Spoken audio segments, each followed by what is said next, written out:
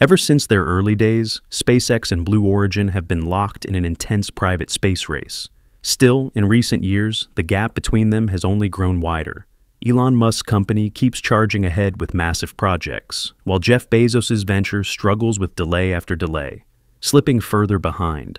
Things have gotten so bad that even a much smaller player has now managed to embarrass them, and that is Rocket Lab. So, what exactly did this little space firm just pull off that's making the giants take notice? Let's find out in today's episode of Alpha Tech, Blue Origin and Rocket Lab. When you hear these two names, most people would assume Blue Origin must be the bigger, older, and more successful company. And on paper, that's true.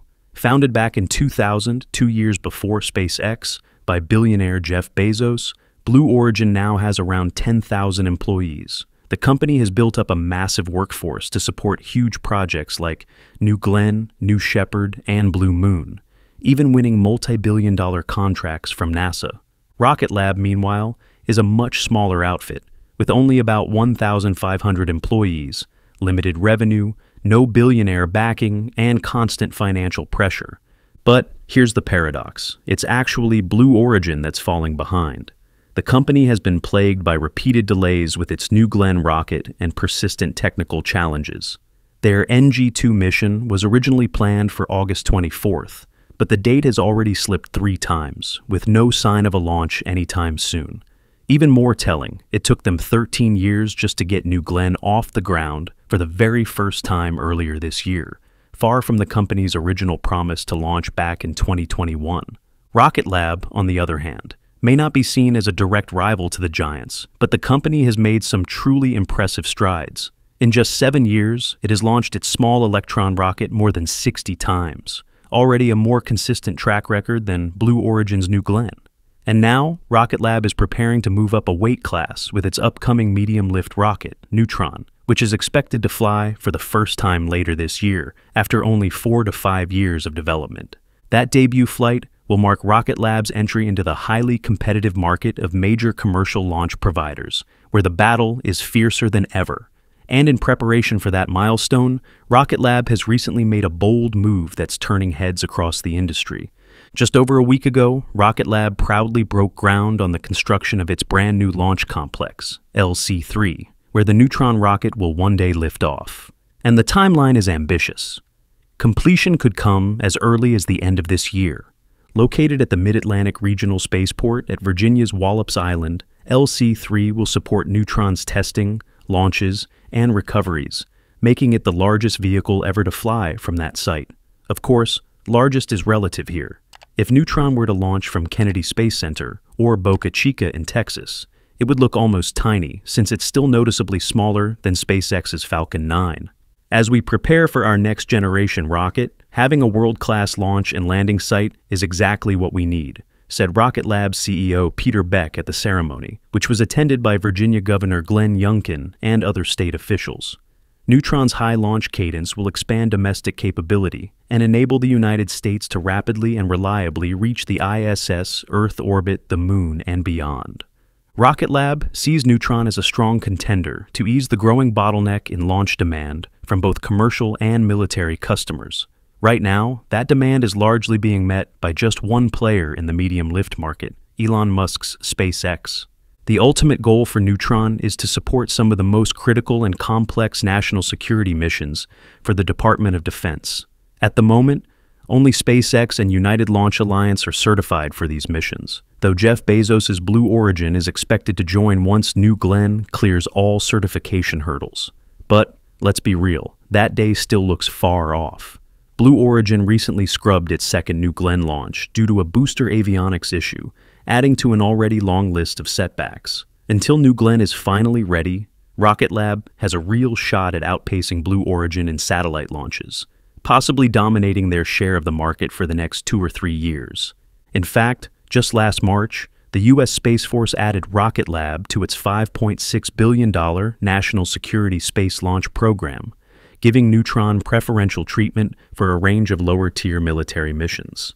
For Rocket Lab, this was one of the biggest wins in its history, proof that the small company is finally being taken seriously in the big leagues. But that recognition also raised the stakes. Before breaking ground on the new launch complex, Rocket Lab had to think carefully about whether Neutron could really live up to its potential. After all, leasing and building a launch site is no small investment. If their new rocket doesn't perform as designed, the whole effort would be seen as a major failure. And let's not forget, Neutron hasn't even flown a single test mission yet. Of course, maiden flights always carry risks, from accidents to disappointing results. That's why, just a few months ago, Rocket Lab carried out extensive testing to ensure safety. On X, they posted, "Pointy end up." Testing is underway and close to completing qualification. This Neutron assembly represents the top of Stage 1 and includes the Hungry Hippo reusable fairing, canards, and the extended interstage with some of the most complex mechanical systems that exist on the vehicle. The accompanying video is just a 3D simulation, but it clearly illustrates how this rocket is supposed to work, true to its nickname, the Hungry Hippo. Unlike traditional rockets that jettison their payload fairings into space, Neutron's fairing is built from carbon fiber composite and permanently integrated with the first stage booster. Instead of being discarded, the nose cone splits open like a giant mouth to release satellites or spacecraft into orbit, and then closes back up for the booster's return to Earth. Rocket Lab calls this the Hungry Hippo design because, well, it really does look like a hippo opening its mouth wide. Pretty clever, right? On top of that, Neutron has also gone through simulated flight operations under cryogenic conditions, along with integrated software, avionics, and guidance system testing to recreate real mission scenarios. Even more impressively, the stage has passed pressure and load tests at 125% of its maximum operating pressure while under mechanical stress, proving it's ready for the journey to orbit. Rocket Lab has also highlighted one of Neutron's most unique design choices, the second stage, something fans are especially excited about.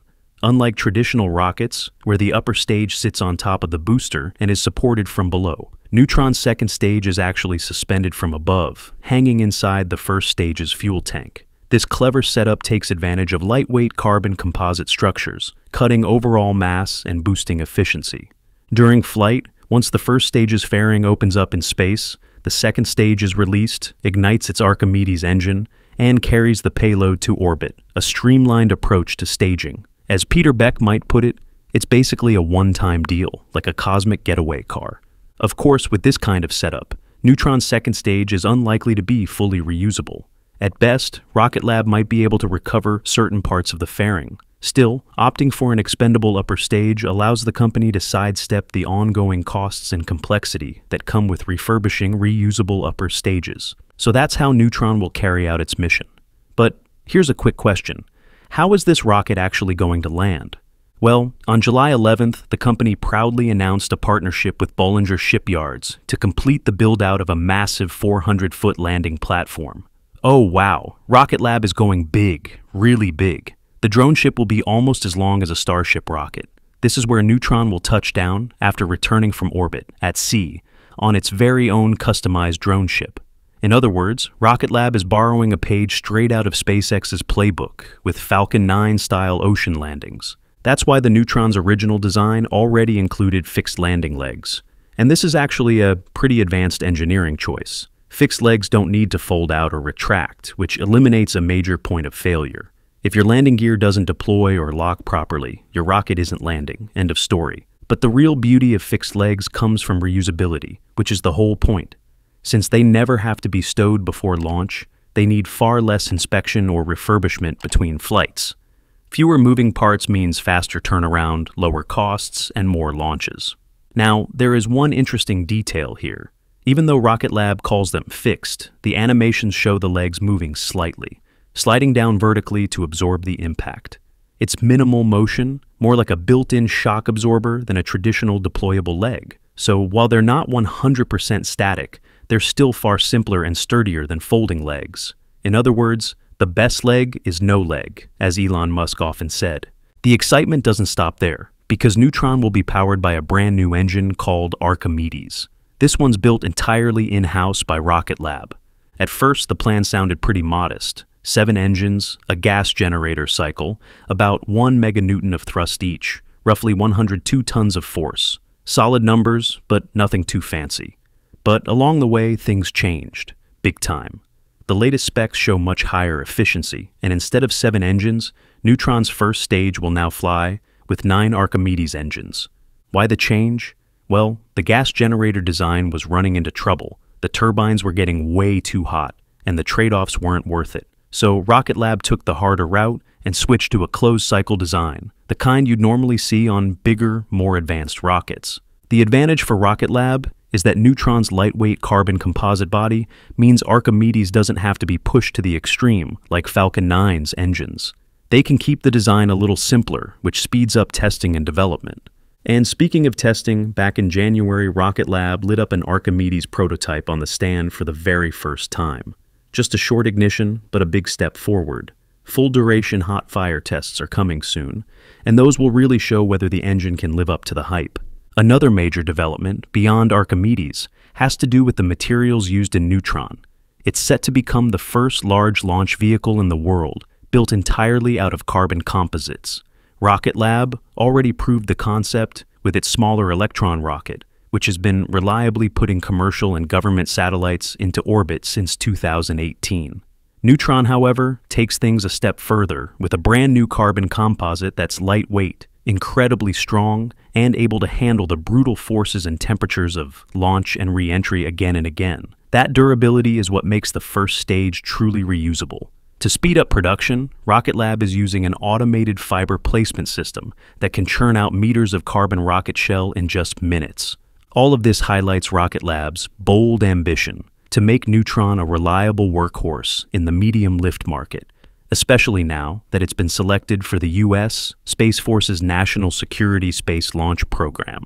With its debut flight expected by late 2025 from Wallops Island, Virginia, Neutron's lightweight structure and powerful performance could give it a real edge in one of the most competitive corners of the launch industry. Overall, Rocket Lab is clearly on the rise, and they might even threaten SpaceX's dominance in the satellite launch market in the future.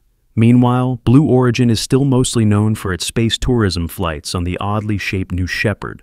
That's why this bold move, securing Launch Complex 3, could actually become a turning point, maybe even the first real step toward outpacing Blue Origin.